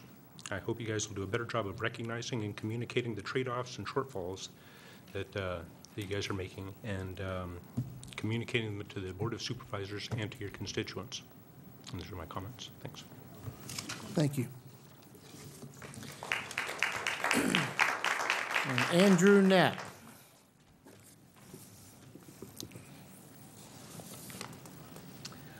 Good evening. My name is Andrew Knapp, and I reside at 104 Goniski Court. That's in Yorktown, Virginia. And tonight I'd like to ask the members of the board to favorably push the school start times to a later time. And as I mentioned by several speakers here, there's a body evidence, scientific evidence that the latest school start time is better for the student. My daughter, who graduated last year and who just finished her first year at the NC State, actually came and agreed with me on that topic. And so besides the scientific body evidence, I'd like to add to a few of my observations. First of all, I found a little odd that my daughter had to be at school before I had to be at work at 7:30 as a military member at Langley Air Force Base and subsequently as a military contractor. The other thing is 6:35, she has to be at the bus stop, and the start time is too early, and that does concern me. Start time, because such an early start time, it gave her very little time to have opportunity for breakfast, and breakfast is one of the more important meals of the day. And as mentioned a couple speakers before, that she has to go and walk in the dark to the bus stop at 6:35. And one additional thing is because of her workload, and of course each child is different, but the school load is such that there were times that she didn't finish her homework until like 1 or 2 o'clock in the morning. And among her peers, this is normal. And so, you know, you have a child here that sometimes finished like 1 or 2 o'clock in the morning, and some days she drove to school. And I'm real concerned, you know, a tired child driving to school, 17 under construction, so get there and find a parking space and before the school starts at 7:20. And so because of all the reasons I'm mentioning, I asked the board to favorably consider pushing the time back to a more traditional start time. Thank you. Thank you. If there's anybody else that would like to, yes, ma'am. Dr. George, can I just ask everyone who favors a more traditional school time to please No, stand right now? we know you're here. We know you favor it. Most of the parents and people in this room drove down Okay. from Williamsburg and all the Thank you. Thank you. We appreciate all your input. We really do. Okay. What I was going to say is if there's anybody here who did not sign up to speak and would like to do so, I'll give you a little extra time at the end of the meeting. So, okay, matters by board members. Mr. Mathis, you're in the hot seat because we always start on that end. So this is just a time to share anything or nothing. So whatever works for you. Well, a wise man said, never pass up an opportunity to share nothing. I do want to express how happy I am and the gratitude and the humility I feel for being assigned to this position and serving you all out there. I am very keen and interested in your positions, and I am much more in a receive mode than anything else, so view me as a sponge, and I want to listen to your ideas and your concerns that you have, and I think we can move and find a way forward on a lot of these things. And just, I'm happy to be here. Good. Mr. Minter. No, Medford. How many times am I going to do that? It's going to be hard. I'm sorry. I really don't have any prepared remarks, except that as we wind down our school year, we still have some time left in the classroom there, so I'll just encourage the students to continue staying focused, and for the parents to keep their students focused as they gear up for testing and the exams and everything else that kind of comes with the conclusion of a school year. But graduation's quickly approaching. Proms are taking place, after proms are taking place, a lot of activity, a lot of stuff, a lot of busy. As we wind down this year, it's kind of don't know if summer's ever going to land or not. The rain seems to be coming every day, but for the students, I think it's important just to stay focused as you conclude your school year. For me, that's really just want to welcome our newest member to the board. And we're always sponges up here, always taking in information and digesting information and input. But you had your opportunity to run. I told you know, but you swore, you took the oath, so now you're in it. But we really enjoy working with you and look forward to it. That's really all I have. Well, I would like to echo those comments and welcome Todd to our team. I think he'll be a valuable asset as we move forward.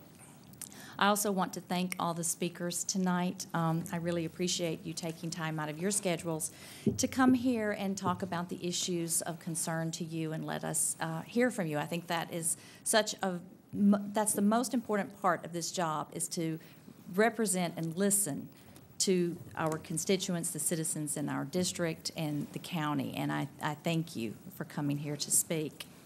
It's been a very busy month, and I've enjoyed visiting the schools and around, seeing what the students are doing as they finish the school year, taking SOL tests, AP tests, finishing projects, performing plays, attending proms, after proms, having fun at field days, and collecting money for charity.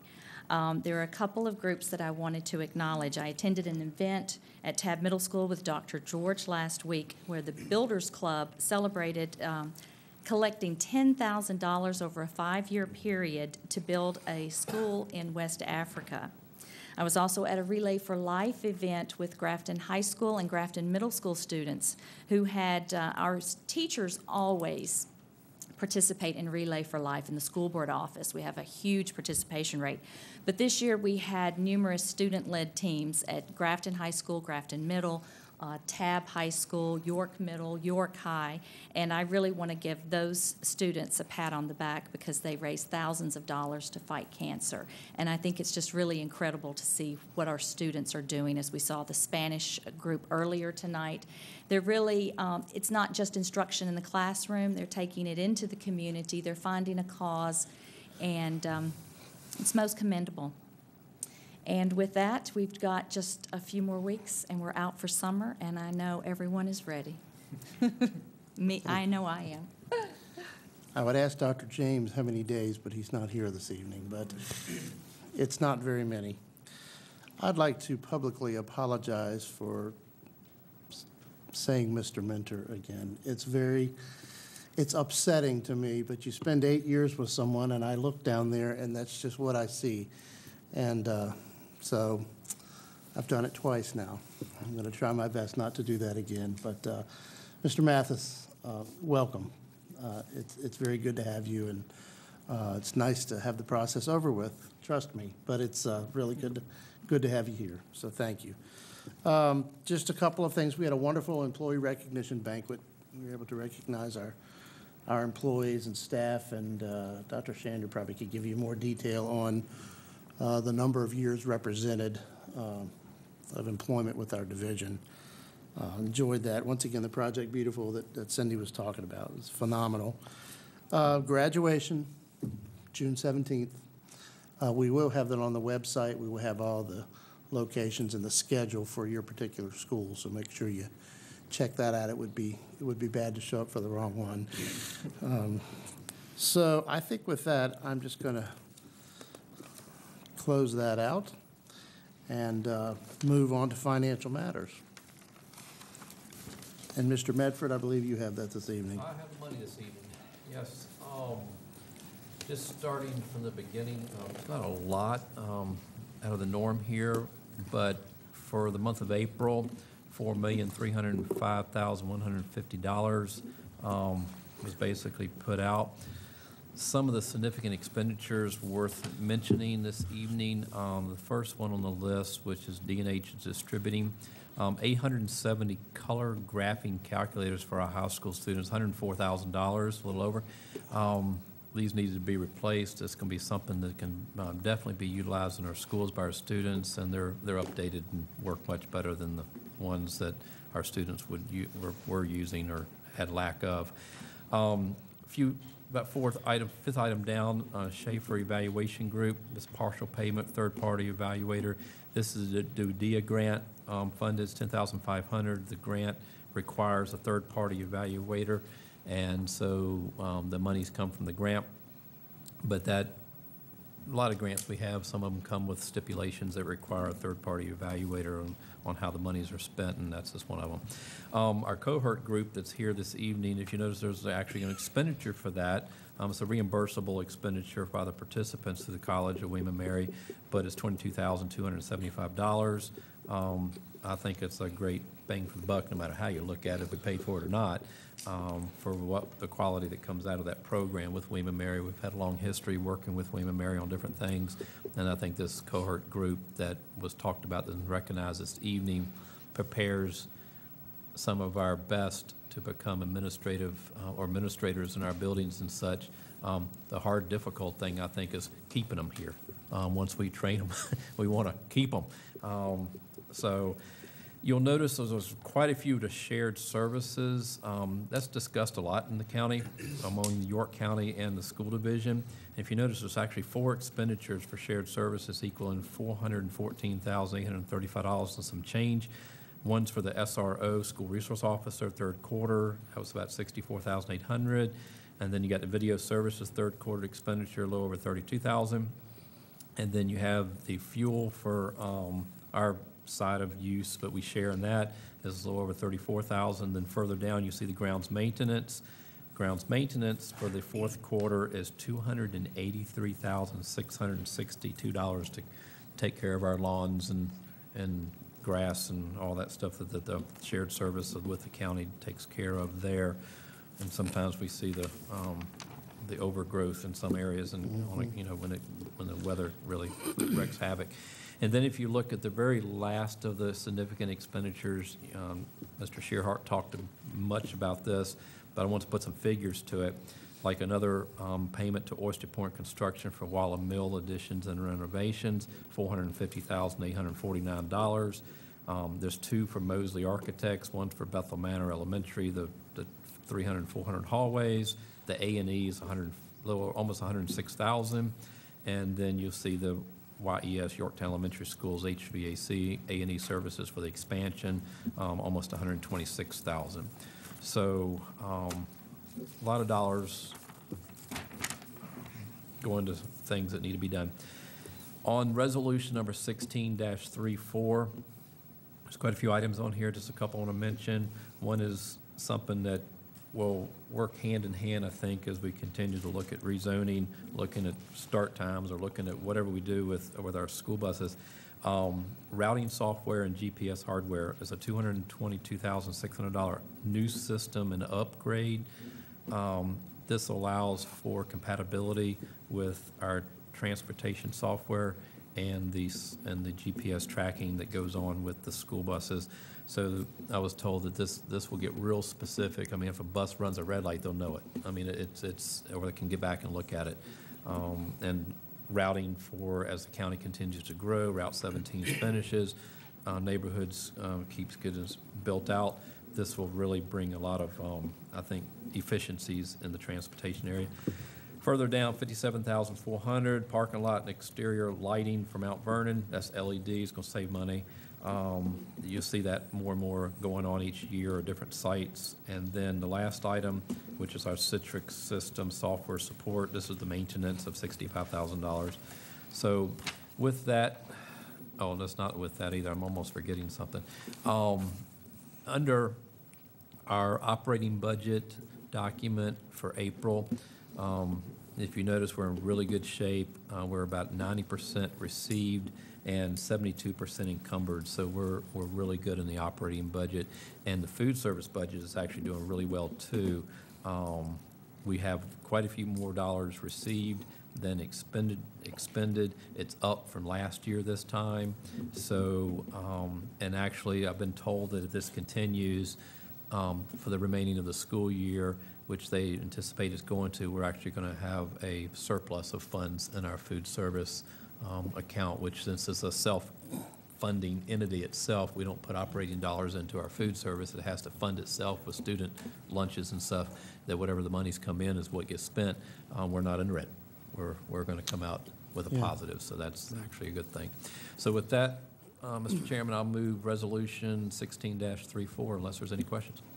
Do I have a second? Second. Ms. Ford? Moving all financial matters. Moving on. Pardon me? Yes, all financial matters are being moved. Yes. Yes. A motion is made by Mr. Medford and seconded by Mrs. Kursky to approve financial matters. Mrs. Kursky? Yes. Mr. Mathis? Yes. Mr. Medford? Yes. And Dr. George? Yes, thank you. This time we have our consent calendar. We have 9 items.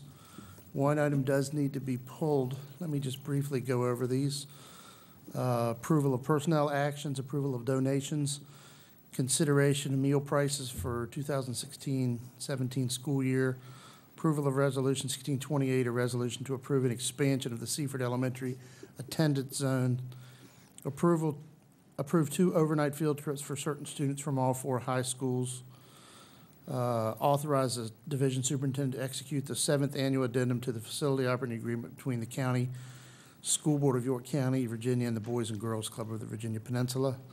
Approval of Resolution 16-29, resolution authorizing School Board Chair, Division Superintendent, and high school principals to apply for membership with the Virginia High School League for the school year 2016-17.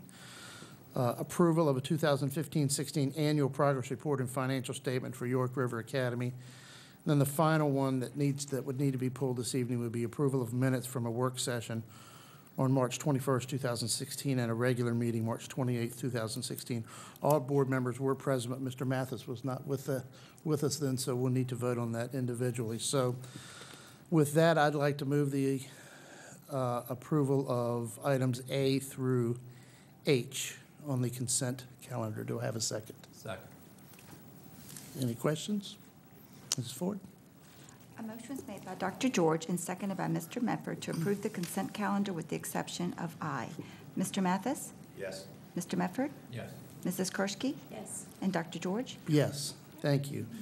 This time, I'd like to move the approval of minutes from a work session on March 21st, 2016, and a regular meeting on March 28th, 2016. Do I have a second? Second. Mrs. Ford? A motion was made by Dr. George and seconded by Mrs. Kersky to approve the minutes, which is approval I of the consent calendar. Mr. Medford? Yes. Mr. Mathis? Abstain. Mrs. Kersky? Yes. And Dr. George? Yes, thank you. Under action items, we have 6 items this evening, and I'm going to turn to Dr. Shander to see if he'd like to share some comments about the resolution. Thank you, Dr. George, board members. I have just a few comments regarding Resolution 1627, regarding the school board approving the operating budget. When you look at our budget, while we weren't able to meet all of our needs in this budget, we certainly have made strides in several areas. Just want to share a few of them this evening, such as we will be able to provide an average increase of 2% for all full-time benefit-eligible staff members in the school division, and I believe this is for the 4th consecutive year, so we should be extremely proud of that. We were also able to address all of our federal mandates related to staffing all of our LEP programs and special education programs.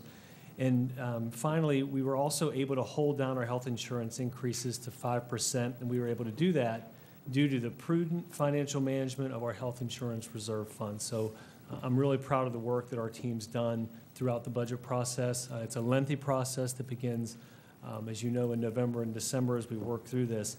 But I do want to take some time to acknowledge a few folks. I want to publicly thank Mr. Jarrett for all of his work and his leadership throughout the budget process, and that his team brings to help work with all of our staff members, as well as all members of our executive leadership team. We implemented a new process this year with all of our directors and cabinet members bringing forth information and providing documentation to support budget requests, et cetera. So again, that was under Mr. Jarrett's leadership. Certainly appreciate that.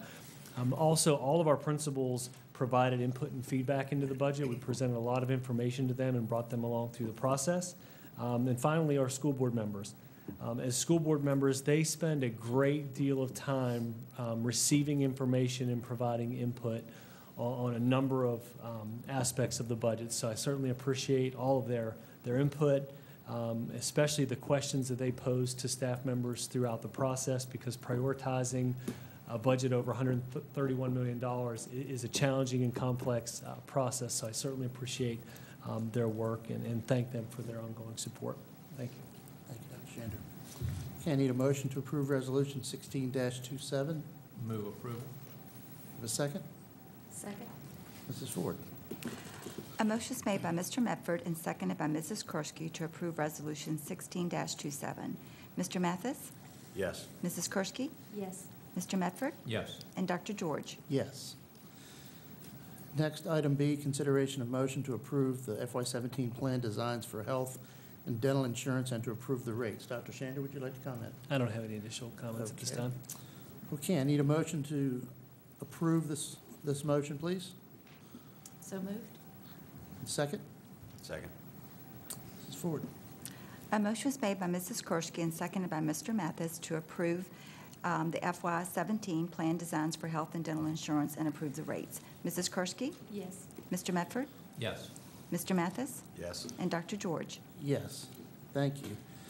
Next is a consideration of approval of resolution number 16-30 to continue the salaries of members of the York County School Board of York County. Dr. Shander, do you have any comments on this? I don't have any additional comments. Okay, does anybody have any comments? Okay. I need a motion to approve resolution 16-30. Move approval. Second, please. Second. Ms. Ford? A motion was made by Mr. Medford and seconded by Mrs. Kersky to approve Resolution 16-30. Mr. Mathis? Yes. Mr. Medford? Yes. Mrs. Kersky? Yes. And Dr. George? Yes, thank you. Next is a motion to authorize the purchase of York County Dare Program supplies at a total cost to the division not to exceed $4,000, and if the cost exceeds $4,000, the Dare Program will reimburse the school division of any amounts above $4,000. Dr. Shander, do you have any comments? I don't have any additional comments. Okay. I need a motion to approve. So moved. Do I have a second? Second. Any questions? Mrs. Ford? A motion is made by Mr. Mathis and seconded by Mrs. Kersky to approve the motion to authorize the purchase of DARE materials. Mrs. Kersky? Yes. Mr. Medford? Abstain. Mr. Mathis? Yes. And Dr. George? Yes, thank you. Next, approved capital projects for the school division's FY17 capital projects fund based on an appropriation of $9 million by the Board of Supervisors in their resolution R16-48. Dr. Shander, any comments? Yes, just a few brief comments. Just a reminder to the community and to the board and the staff members, Mr. Shearhart presented this information at our early May work session regarding all the projects, and this is specific to FY17. So I want to make sure that I clarified that as the board moves forward on this. Okay. Thank you. I need a motion to approve. I move approval. Second? Second. Ms. Ford? A motion is made by Mrs. Kersky and seconded by Mr. Medford to approve the capital projects. Mr. Mathis? Yes. Mr. Medford? Yes. Mrs. Kersky? Yes. And Dr. George? Yes. And the final action item is approval of the York County School Division's FY17 proposed pay plan. Dr. Shander, do you have any comments? I do not have additional comments. Okay, I need a motion to approve the proposed pay plan. I move. Do I have a second? Second. And Mrs. Ford? A motion is made by Mr. Mathis and seconded by Mrs. Kersky to approve the FY17 proposed pay plan. Mr. Medford? Yes. Mr. Mathis? Yes. Mrs. Kersky? Yes. And Dr. George? Yes, thank you. Next, we move into policy. Under discussion, we have none. Under first reading, we have none. Under second reading, we do have action on second reading. Dr. Shander, would you like to share some remarks? Just real briefly, there were no changes since our last discussion regarding this item. Okay. All righty. I need a motion to approve the second reading of policy K. I move approval. And do I have a second? Second. And Mrs. Ford? A motion is made by Mr. Medford and seconded by Mr. Mathis to approve the second reading of Section K. Mr. Mathis? Yes. Mr. Medford? Yes. Mrs. Kersky? Yes. And Dr. George? Yes. All right, at this time, we have the report of the superintendent. That would be you. Thank you. You're welcome. Thank you, Dr. George, board members, community members. Just a few items this evening. First, I want to welcome and extend my congratulations to our new school board member, Mr. Todd Mathis. I look forward to our future and working together with you and spending time with members of our team to provide information to you and answer any questions that you have moving forward. So welcome to the team. We're really excited that you're on board. A couple other items I wanted to share. I attended several events this past month. I had the opportunity to see The Lion King at Tabb Middle School, and I say that with an incredible amount of pride because it was so good I went and saw it twice. I took my two boys the first night, and then took my daughter and the two boys back for the second night. Those kids put on an amazing, amazing performance. My hat's off to all the staff members over there. It was a professional performance. Those kids are truly unbelievably talented. So I would encourage community members, whether you have kids in the schools or if you're a grandparent, I would encourage you to come and support our kids. They do an amazing, amazing job. I also attended the event with Dr. George and Ms. Kersky at the Builders Club, raising $10,000 for building a school in Sierra Leone. I can't tell you how excited I was to see the teacher, and her name, of course, escapes me. Shasky? Is that right? Shasky. Laura.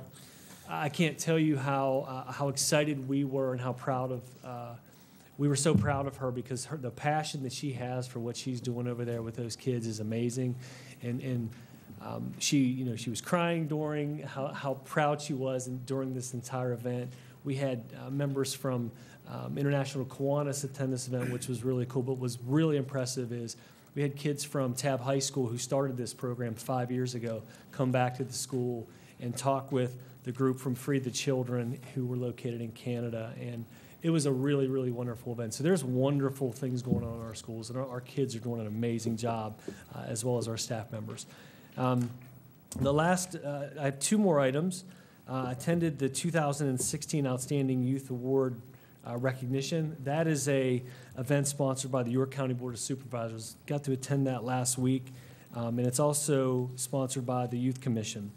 Honored 4 of our students. I want to read their names real quick because it was a really special event. Emma Donatelli, Kayla Wooston, Rosalind Wade, and Sarah Lewis were all recognized by the Board of Supervisors and Youth Commission. It was a really, really nice event. And last but not least, the Employee Recognitions Banquet. I can tell you in the last 2 years, we do everything we can to make that event as special as possible for all of our Teachers of the Year and staff members of the year, also our 25-year people who've been with the division for 25 consecutive years, as well as all our retirees. Ms. Goff had to leave a little early this evening, but she and her team members and a lot of our folks in our division work really hard to put on a special event for recognition. Recognition is extremely important. Our staff members dedicate so much time and effort, and we all contribute to the success of our kids that we have to make sure that we recognize them. So I'm really proud of that event. Did want to highlight a few of the recipients who received some of the awards that night. The Superintendent's Award winner was Savina Booth, and she is a paraprofessional at Grafton High School. Really proud of her. Spirit of Education Award winner was Mr. Greg Dolak, who's Associate Director of Maintenance and Facilities and Support. He does a super job supporting all of our schools. Cheryl Everhart, she received the Para-Educator of the Year award, and she is a paraeducator at Tab Middle School, and that's a new award that we added this year to recognize our paraeducators. Donna Frazier is a nurse at Dare Elementary School. She received the Support Staff Member of the Year award. That's another new award that we added to the event this year. And then finally, our Teachers of the Year. Tracy Buckley, who's a fantastic 5th grade teacher at Mount Vernon Elementary School, was our Elementary Teacher of the Year. Lindsay Kimbrough is a special education teacher at Bruton High School. She was our school division high school teacher of the year. And finally, Elizabeth O'Brien from York Middle School. She's a math teacher over there, and she received the middle school teacher of the year as well as the division teacher of the year. Again, we recognized members who celebrated their 25 consecutive years of service with the division and paid tribute to our retirees who will be leaving YSD to enter the next chapter in their lives. So that concludes the superintendent's report. Thank you. Is there anybody who wishes to address the board that did not have an opportunity to do so? If not, we are in need of a closed session. Mr. Medford, could you take us into closed session? Yeah, Mr. Chair, I move that the York County School Board convene in closed session pursuant to the Virginia Freedom of Information Act to discuss personnel matters under Virginia Code 2.2-3711 A1 code. Second. Ms. Ford? A motion is made by Mr. Medford and seconded by Mrs. Kershke that the York County School convene in closed session. Mr. Mathis? Yes. Mrs. Kershke? Yes. Mr. Medford? Yes. And Dr. George? Yes. Thank you. Have a good evening. Shut this down again.